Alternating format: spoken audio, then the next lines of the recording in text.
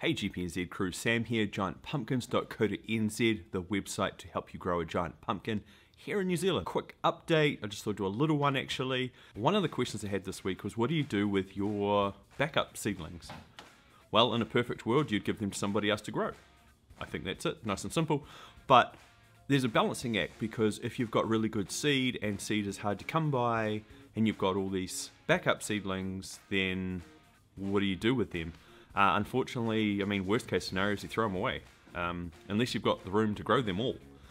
But you need those backup seedlings, it's very important, because if you don't, I think your season can get off to a really bad start, or you're behind the 8 ball and you're not going to grow as well as you can. Anyway, that's that. I have laid out a new hose to get water from where the tap is, right around the back, to the pumpkin patch 2.0, tiny pumpkin patch. I should have got a 40 meter one. I got 30 meters thinking it was enough, but I had to use this connector to join on. That's fine. I got blue, which I thought was good. I can easily see it, but you can easily see it. So I'm not sure. Maybe I should have gone with the green one. Maybe that's why hoses are green. The pumpkin's looking okay.